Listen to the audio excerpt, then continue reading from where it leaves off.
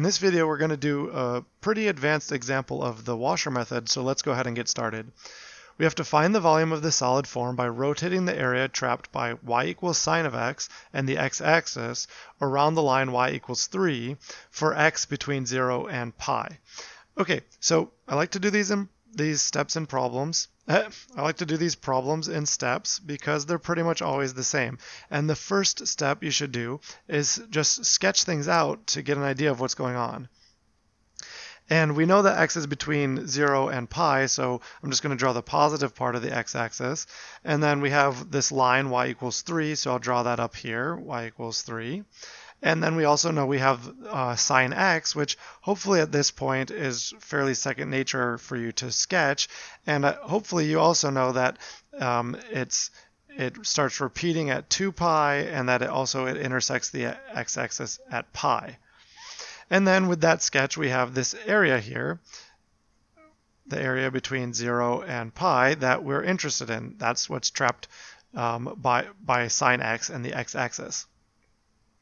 And then we're going to take that and we're going to rotate that around this line up here, y equals 3. And when we do that, we're going to have, some gap between the axis of rotation and that area. So that's going to form a hole in our solid. So that's one clue that we might want to use the washer method.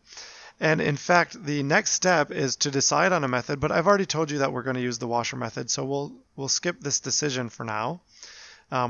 We've decided to use the washer method because I said so. Okay, so once you decide, it's a great idea to write down the formula for the method you're about to use. And the washer method formula is this. We take pi times the integral of the outer radius squared minus the inner radius squared. So this is the washer method formula anytime we're rotating around the x-axis or anything parallel to the x-axis. So in our problem, we do have something parallel to the x-axis. We have this horizontal line y equals 3, so this is the right method for us. And what you'll notice is that there's some things that we need to fill in. We need to fill in the bounds of integration a and b, and we need to find this outer and inner radius. Okay, so let's go ahead and do that. Those are the next steps. So step 3, let's find the bounds of integration a and b. And in this problem, it's actually quite easy. It's pretty much done for us because we know that sine intersects the x-axis at 0 and pi, and we're told we're only looking for the area between 0 and pi. And the lower and upper bounds are the leftmost point and the rightmost point of that area. So that's A is the leftmost point is 0 and B is the rightmost point pi. Those are the leftmost and rightmost points of that trapped area. And that's just from knowing about sine of x and where it hits the x-axis. Okay, step 4 is find these radii, the outer radius capital R of x and the inner radius lowercase r of x. And to do that, we're going to use the sketch, but because this is an educational video, I actually am going to use a much bigger sketch so it's easier to see what's going on. Okay, so here we have what I've drawn is this line y equals 3, and of course we have sine of x down here. And what I'm going to do is I'm going to pick some arbitrary x value. Let's say x is here. And I'm going to draw a line from the axis of rotation through the area. So I'm almost thinking of this as going all the way through, like going this way.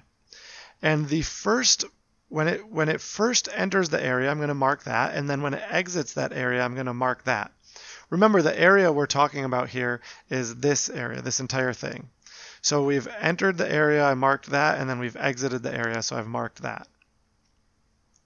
And what we're doing is we're taking this line and rotating it around y equals 3. So we're going to have two radii here, and this is the inner radius. It's the inner radius. Why? Because, well, one, it's smaller than this entire yellow line, and also it's closer to the axis of rotation. That's one way to remember that.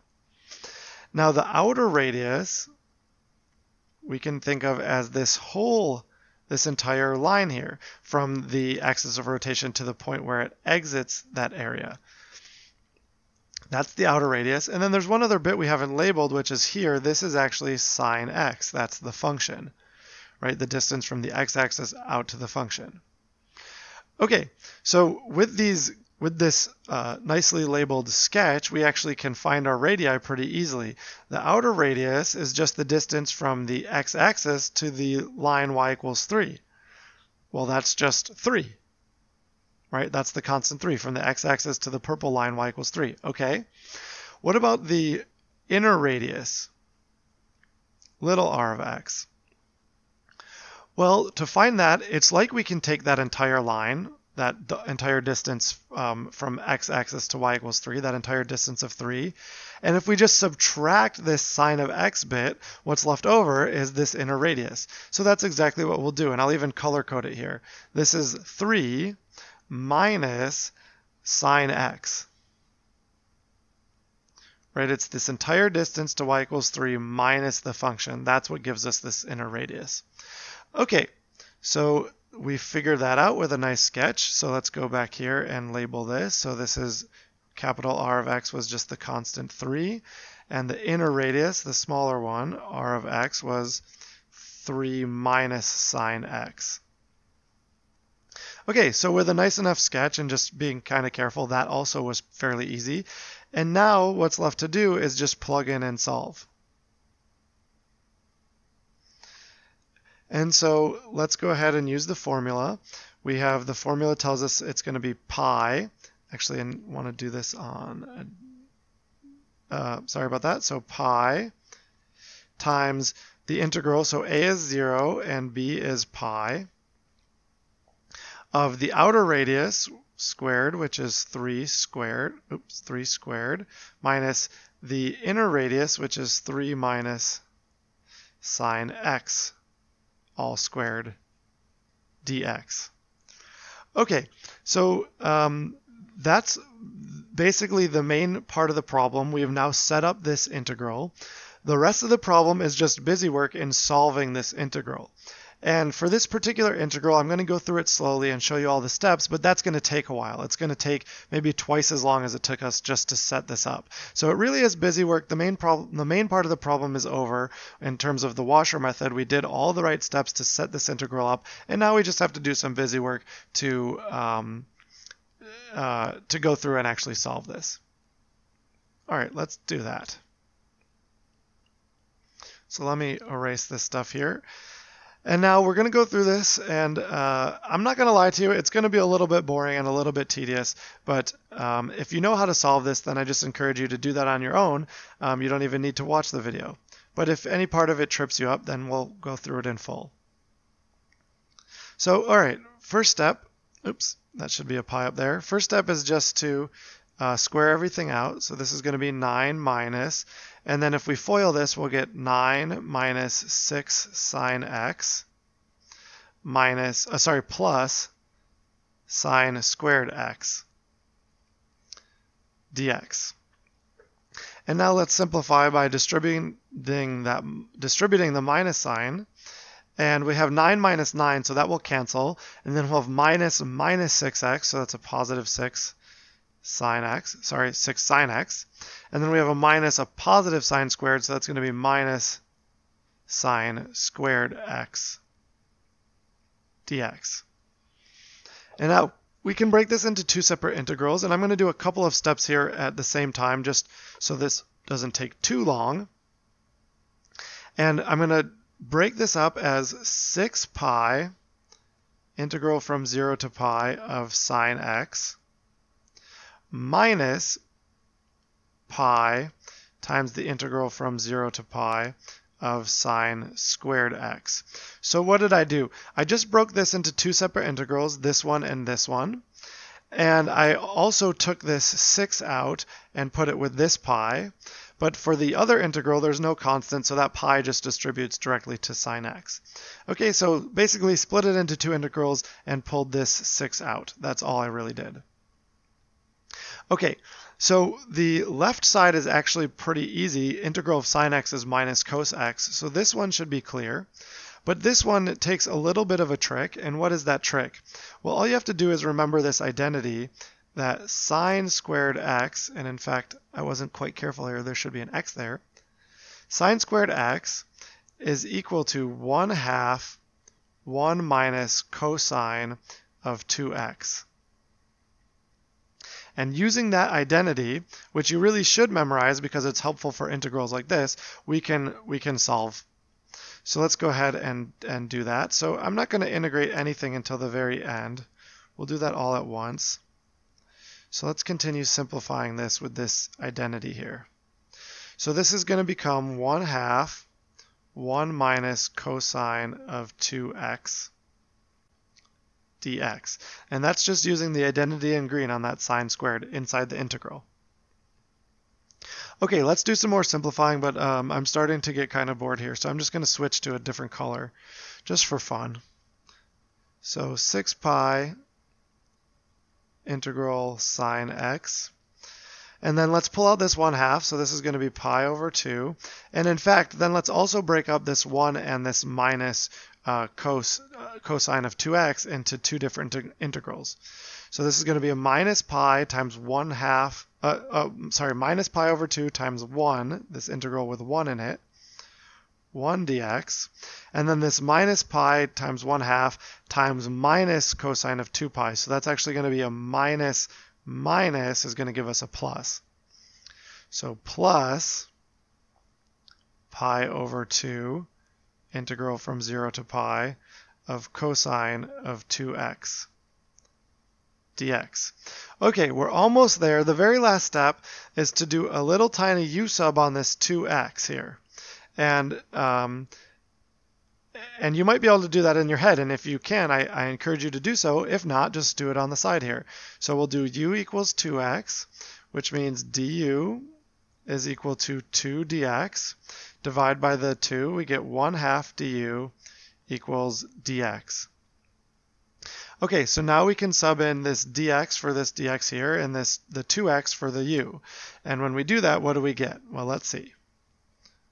We get 6 pi integral from 0 to pi sine x minus pi over 2 integral from 0 to pi of just 1 dx plus, now let's see, this dx becomes 1/2 du, so why not just pull that 1/2 out and make this pi over 4, and then integral, and then cosine of 2x becomes u, so cosine of u, and then that dx already became a du, where the 1/2 we already pulled out. And now we have to do the bounds of integration. If we plug in 0 for x, we get 0 for u, because 2 times 0 is 0.